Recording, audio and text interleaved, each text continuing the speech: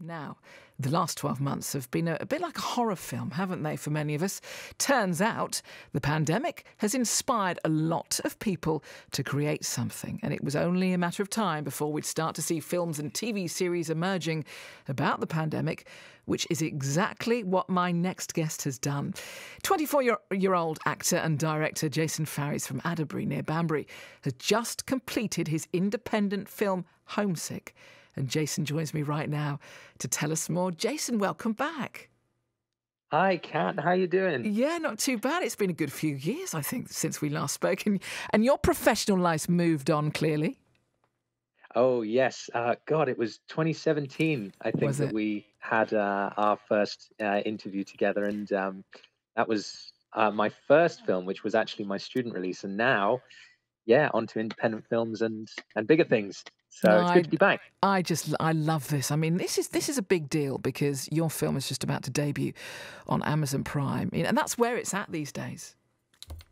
Yeah, absolutely. I mean, the streaming services have been a lifesaver in lockdown, haven't they?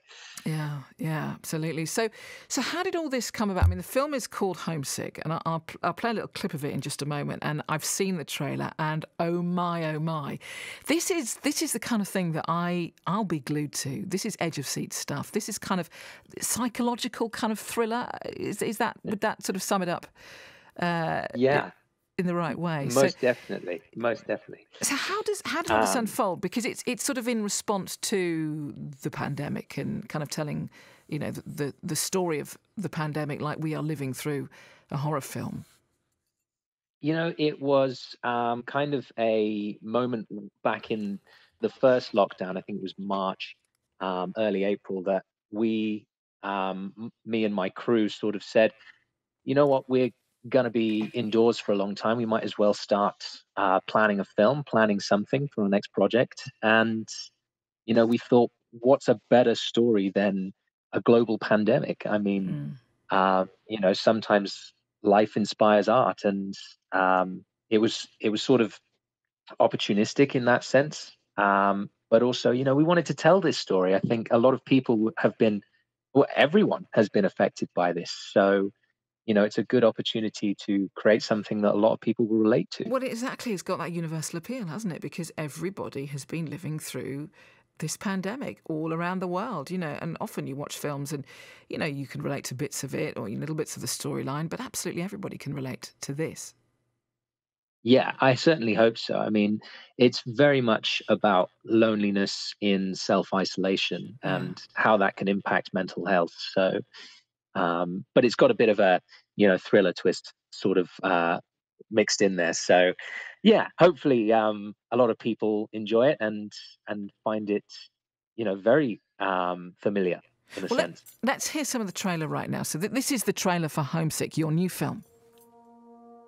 With the toll of the disease rapidly increasing to the level of the many people violently isolated. World Health Organization is demanding the world leaders take COVID more seriously and say more decisive action.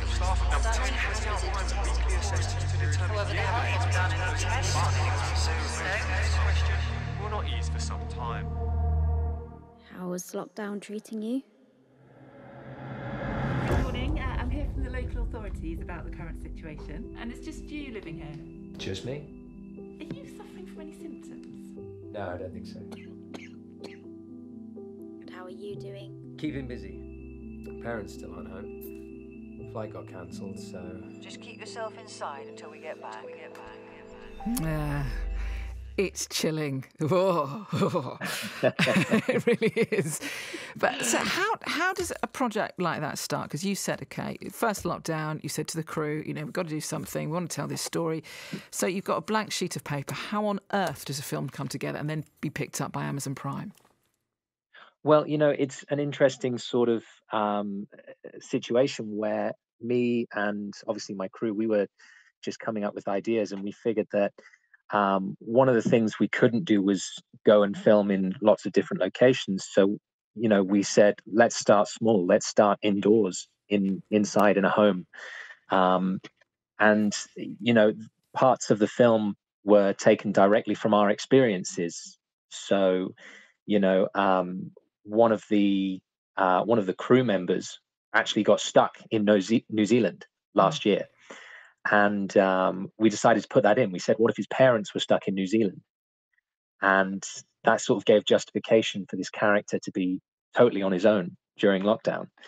And then from there, the story just built. And as time went on and everything in 2020 sort of started to escalate, we were able to just add throughout the production process. And yeah, so, and then, you know, Prime Video is where we're sort of shooting for. And that will be, I think, the perfect platform to, you know, sort of distribute and share this, because you know, it's a great place for everyone to access and you know, be amongst all those other titles that are sort of referencing the lockdown and the pandemic. Yeah, I just think what's really clever about it is how loneliness and isolation really wreaks havoc with somebody's physical and mental state. And that's what happens during the film. Oh, most definitely. Yeah, it really descends. I mean, we've got so many points in the film where, because this character's on their own and because they can't go anywhere, there's no one around, there are just things that start to fall apart. And slowly you see him descend into this place, which, you know, without spoiling it, you really start to feel, wow, this guy is surviving through something. It's almost like the desert island situation. You know, you're alone, your resources are low. What do you do? And it's so I mean, it has to be. I mean, you're an actor, you know, so you know you are used to translating these emotions, even emotions that maybe you've never even felt. But how do you reflect that level of that mental state, that heightened mental state, that isolation, that loneliness? Because there was a sort of a sense of you almost going slightly mad during the film as well. Yeah. You know, so how do you translate that? Because, you know, when you haven't really felt that before, because, you know, a lot of actors, okay, so, you know, you would normally go and do your research, wouldn't you? So you gather some research, you maybe would talk to people that had sort of lived out situations, but you couldn't do that. So how do you kind of get into that zone so believably and authentically? You know, it's always a challenge to try and emulate, you know, a very specific mindset and emotion.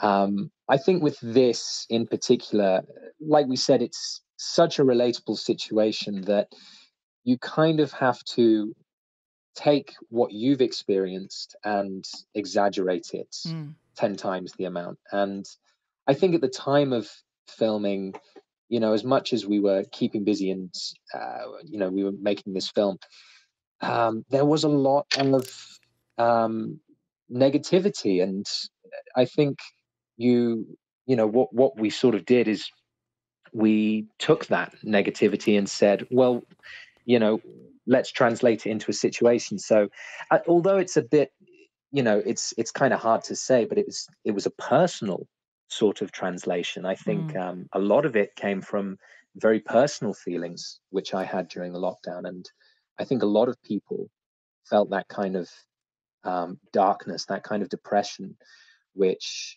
comes from, you know, being confined for such an extended period of time. Yeah. You weren't tempted to keep the beard?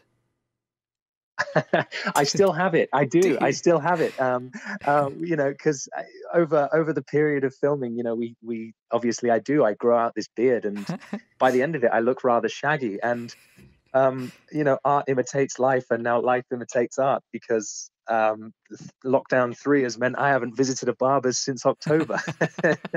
Yeah. I'm almost growing a beard, you know. I mean, it's been like that for all of us, of course. And was part of, I mean, I mentioned you from Adderby, was part of it filmed in Oxfordshire as well? Yes, yeah. We had a few scenes filmed in Abingdon, in their town centre. We we took use of some of the locations there. Yeah. And we also were very graciously allowed to film at Broughton Castle in Banbury. Beautiful. Which is beautiful location, absolutely. And Mr. Fines, who owns the place, was really accommodating to us and let us shoot there with a small crew and everyone social distanced. But yeah, it was brilliant. So it's great to incorporate, not just local talent, but also local landmarks. Yeah, well, absolutely. And Oxfordshire's used, isn't it, in so much film. In fact, some filming going on at Abingdon Airfield right now. Apparently, Steven Spielberg and Tom Hanks, their production, their new film. Well, what I'd give to be there. Yeah, exactly. One day. Well, absolutely one day. So how can people see this film? Because it's honestly, it's really chilling. It's really haunting. It's really good. Obviously from what I've seen of it, and I've seen the trailer. I want to see more. So how can we see it, Jason? Well, we are aiming to release on the 23rd of March. So on the 23rd of March, if you're able to log on to Prime Video, Amazon Prime will be hosting it on their platform. So be sure to, if you have a Prime membership, it should be free. But yeah, that's where you'll be able to see it and stream it. And hopefully we'll also have some bonus content coming to the platform as well. Oh, wonderful. And I should imagine lots and lots of ideas, and you can't wait to get out and film something else. A project perhaps in the horizon, Jason? I certainly hope so. Yeah. I'm booked on something for Netflix in April, which has been a long pushback, but yeah, that one's going to be very exciting. But I can't say anything about that yet. All I can say is it's Netflix. Okay, well, I get you again. As I say, your career has gone from strength to strength since I last saw you in 2017. So look, when we can actually have people in the studio again, and I can sit down and literally look you in the eyes, will you come back in and tell us all about that new Netflix project then? I would be honoured, Kat. It would be my genuine pleasure. So yes, I will absolutely do that. Well, I tell you what, I will look forward to that day. Thank you so much for coming on. Good luck. Best of luck with that. Thank you very much. Good luck with the new film Homesick. That was Jason Farries. And if you were to make a film about the last 12 months, who would play you?